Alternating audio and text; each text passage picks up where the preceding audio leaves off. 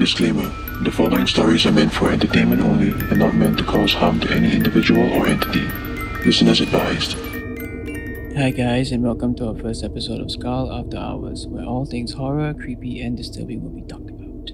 I'm Nora. And I'm Kevin. And on this episode, we will be taking you on a ride with us on this park connector, or PCN for short. Now, as you guys know, Singapore, where we're from, is a really tiny island. You could travel from one end of it to the other end in a day. So the PCN is essentially a great way to do that, especially if you're doing it on a bicycle. This PCN that we're on actually leads us to Punggol, the furthest of the northeast region of Singapore. One of the oldest settlements, Punggol was believed to have existed 200 years ago before Singapore was founded. Today, it's been redeveloped into a new residential area. One of the most interesting things that Punggol is known for before it became a town was the Matilda House. So Matilda House is one of the oldest houses in Singapore. Located in Punggol, it was built in 1902 and belonged to a Mr. Alexander Cashin, whose family history in Singapore can be traced back to the early 1840s. Now, the first owner, Alexander Cashin, was the son of the first Eurasian millionaire, Joseph William Cashin.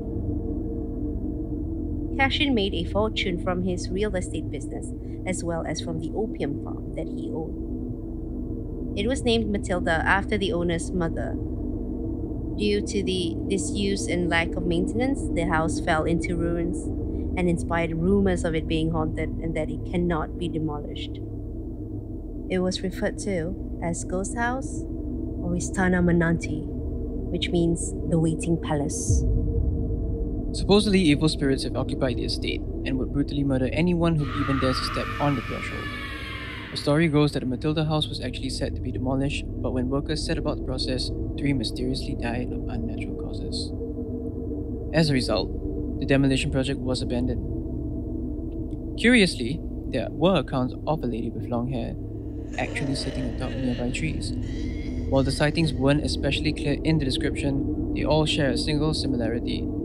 She seems misty to your eyes, and her eyes seem to look through her long hair. But that's not all. There were also cases where people have claimed to have visited the house. One guy said he saw a white figure floating up the stairs and going right into the house. He wasn't even in or around the premise of the house. He actually witnessed it while he was driving past the house.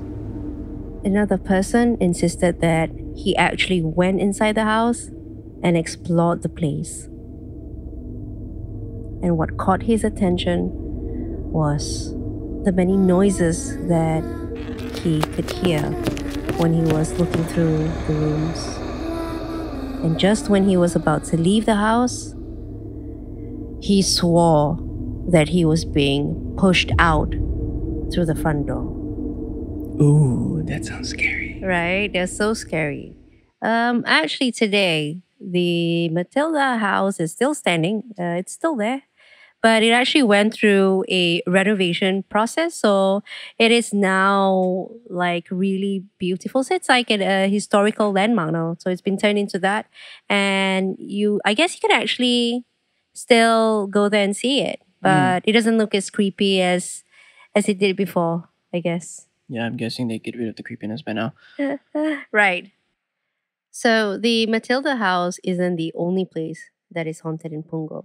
Tell me more. So allegedly, we have, in history of Punggol, the Sukching massacre, or some people like to remember it as the Punggol Beach massacre.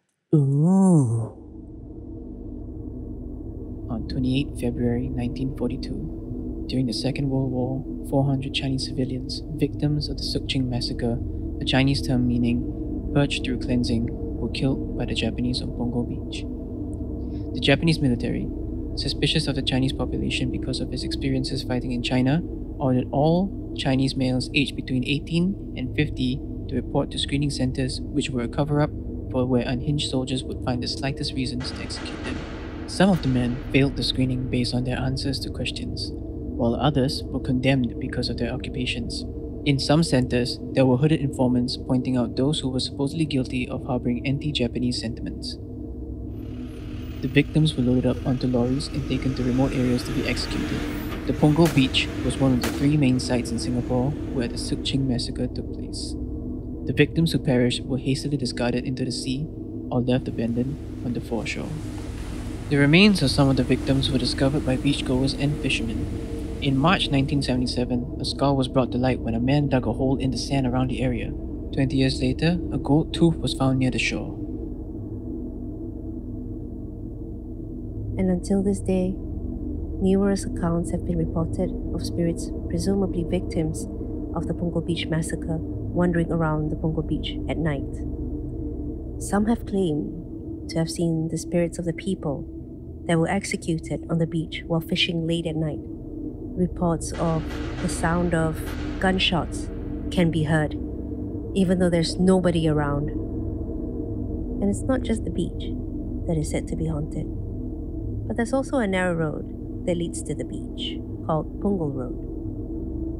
Others have reported seeing a lady in red at the bus stops along the stretch of Punggol Road. Despite the development in this area, the dark past looms over Punggol Road, and anyone who has tried cycling down this road at night would attest to its sinister atmosphere, undoubtedly making it one of the scariest roads to travel in Singapore.